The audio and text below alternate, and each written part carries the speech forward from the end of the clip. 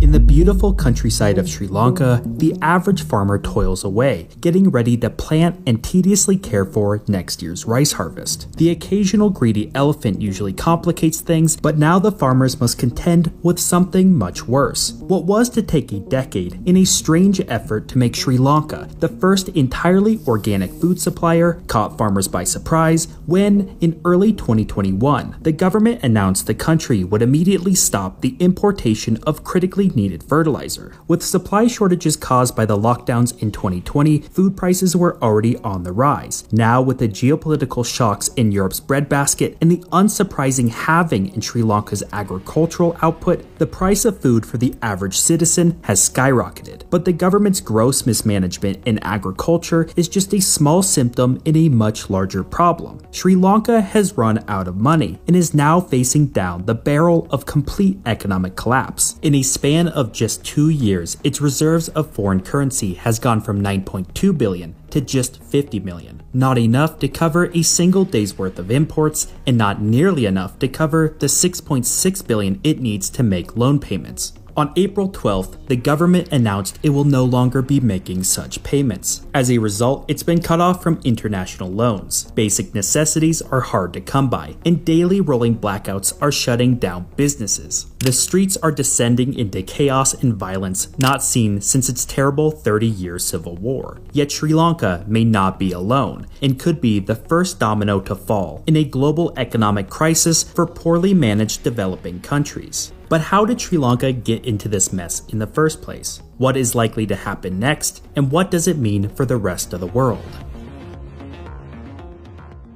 This video is sponsored by private internet access. While browsing the internet, scrolling through social media, or even watching this video right now, your data is vulnerable to being collected, stored, and sold. This is where a VPN comes in handy. If you don't already know, a VPN or virtual private network protects you by rerouting your data traffic through an encrypted virtual tunnel. And that's why I've teamed up with the premier VPN, Private Internet Access. If you haven't already heard about them, they have over 30 million downloads. That is because they are the world's most transparent VPN that never logs its users' data. It's also the most customizable VPN on the market, allowing you to take your privacy to the next level. You can even use it to stream content that may be blocked in your country. They use world-class next-gen server infrastructure in over 83 countries, meaning you get a secure, reliable VPN connection anytime and anywhere. And in case you were worried, not only your computer, but up to 10 different devices can be protected with one subscription. Signing up for Private Internet Access is risk-free. There's a 30-day money-back guarantee, plus their highly skilled customer support team of experts is available 24/7. For my audience, you can click on the link in my description to get 82% off a 2-year plan, plus a free 3 months, all for just $2.11 a month.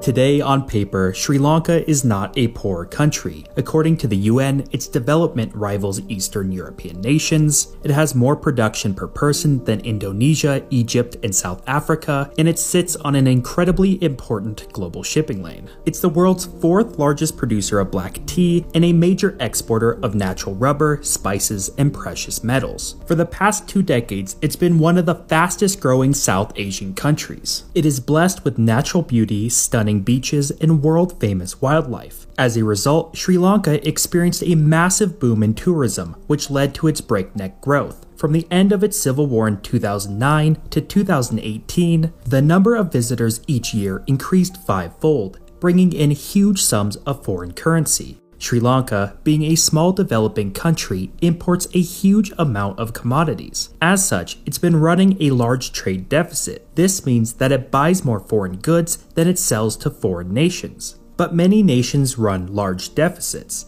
The United States, for example, runs a trade deficit of $600 billion worth of goods. But Sri Lanka does not print US dollars. It prints Sri Lankan rupees. When it buys oil from the UAE or sells tea to China, it does not trade rupees. It trades US dollars. This means there's an incredibly intricate dance the government must undertake to manage the flow in and out of dollars. For the past decade, tourism propped up Sri Lanka's growth, its supply of foreign currency, its government spending, and its imports. However, in 2019, Sri Lanka was reminded of its scars. On Easter Sunday 2019, massive terrorist attacks rocked the small island nation, instantly plummeting the number of tourists from 244,000 a month to just 38,000, thus crippling its main pipeline of dollars. Under the threat of economic stagnation and the rise in social unrest, Sri Lankans elected the strongman Gotabaya Rajapaksa. Gota built a name for himself, viciously ending the civil war as head of the Ministry of Defense, with his brother Mahinda acting as president from 2005 to 2015. Gota ran on the promise of bringing forth vistas of prosperity and splendor. In wake of an opposition party seen as too weak to handle domestic threats, Gota's party won a landslide victory in parliament, and he appointed his brother as prime minister. With a 2/3 majority, Gota quickly got to work, rewriting the constitution, allowing him to appoint many top-level officials, including ministers and judges. He stuffed these positions with relatives and has been slowly cementing greater unrestrained power. In light of the downturn in tourism, Gota irresponsibly slashed taxes and started printing large sums of money. Government revenue collapsed, the budget deficit widened, and its stockpile of foreign currency started to burn away. But Sri Lanka's bad luck was just beginning. Of all the industries that the 2020 lockdowns crippled, none were hit harder and faster than tourism. The 2019 Sri Lankan attacks were seen as a short-term hit to its most important industry. The lockdowns quickly snuffed out hopes of a quick recovery. Now more than ever, Sri Lanka was burning through its foreign reserves. This was further accelerated by the government's desire to keep the rupee's exchange rate at 200 rupees equal to $1.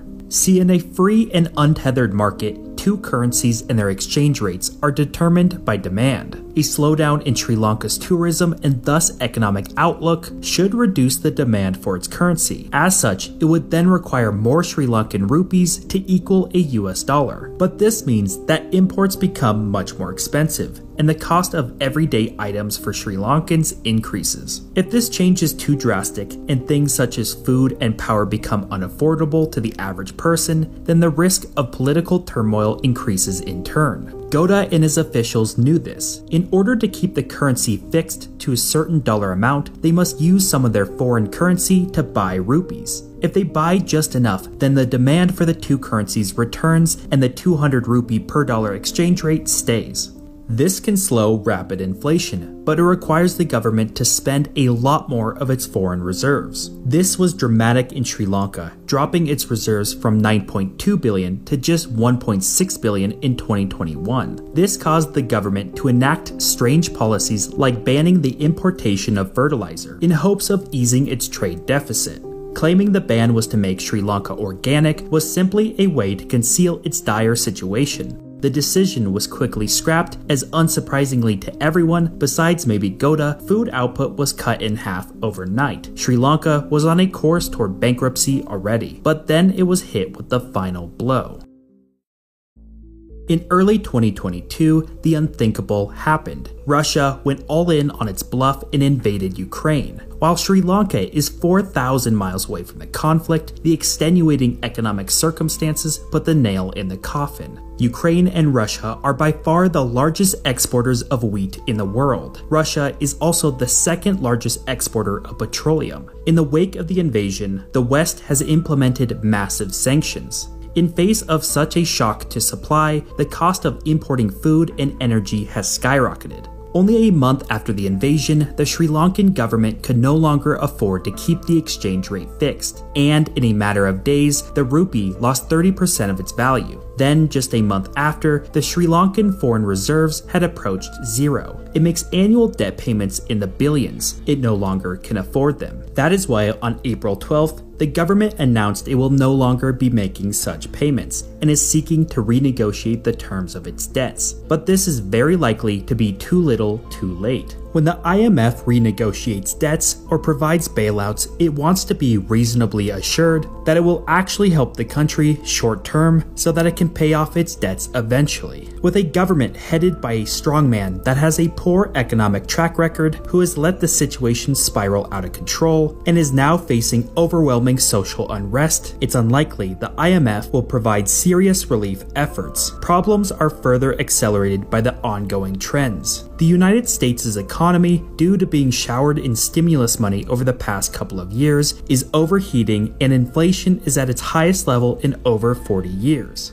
As such, the Fed has begun to pursue an aggressive increase in interest rates. These rates not only affect the US, but dramatically increase the cost of borrowing money across the world. For now, basic necessities in Sri Lanka have become too expensive. The rupee is now just half of its original value. Schools have stopped testing for certain grades because they can't buy ink. When food is available, people quickly buy as much as they possibly can because they know they might not be able to afford it tomorrow, which has led to major shortages. The government has instituted daily 15-hour blackouts to save on energy imports, but they have crippled industries. The nation has declared a state of emergency as massive mobs attack politicians and even set roadblocks to prevent them from escaping the country. With little hope for a large enough immediate bailout and worsening global economic trends, this means the situation and suffering of the average Sri Lankan will worsen and could even result in devastating domestic conflict and starvation. But this is not where the story ends.